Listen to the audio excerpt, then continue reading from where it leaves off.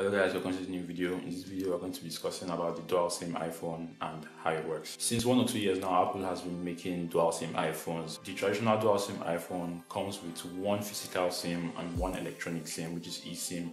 And eSIM is a SIM card that your carrier programs into your phone, so it's not actually in your phone, but you can use the number on your phone. That's not popular in this part of the world. This model I have here is actually an iPhone 11 Pro Max from Hong Kong, China region, which is the A2220. This model is different because it allows two physical SIM cards. Its SIM card tray actually supports adding two SIM cards. Take a look here, I have one SIM card here at the back, and there's a space for another SIM card in here. Two physical SIM phones are good for people who travel a lot and people that like to keep their personal and business lives separate. Now let's take a look at the phone. We go into settings here, mobile data. We can see in here that the device looks like a regular single SIM phone. If we decide to take out the SIM card tray and pop in a second SIM card into the phone, we get this notification asking you a new data plan has been detected, and you have to set up the new SIM card. We'll continue. Now it asks you data plan labels. Now I can choose to make one our primary SIM, stays already, and the other one our business SIM. Then continue. Then it asks you what line do you want to use as your default line. My primary SIM, continue.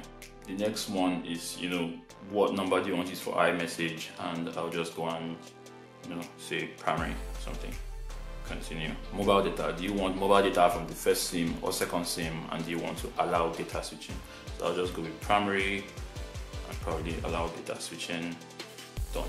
Now if you take a look up here, you will observe that there are now two reception areas, and if we bring up the control center, we will see that we have two SIM cards currently in the phone. Now what does this mean for your day-to-day usage of the phone? I know a lot of people have forgotten that phones were actually made for phone calls. You come into the keypad here. If you look up here, you'll see primary written here, which means that whatever you dial now will be sent from your primary SIM. And for instance, if you dial 911, I hope nobody needs to dial 911. Send, that's going to be made using your primary SIM. See here, P. To make a call with your secondary SIM, all you need to do is click primary and click use secondary SIM. Now if we were to call, say 112, dial, it's going to be making the call with your business SIM. Now I'm going back into settings here, mobile data. You can see that this page here now looks different because we can set up our mobile data, from what SIM we want to use. We can set up what SIM we want to use as our default voice line to make calls and stuff. And we can see what SIM we want to use for our data plans going here. Also selecting the SIM card here, you can also customize it maybe from primary to say travel.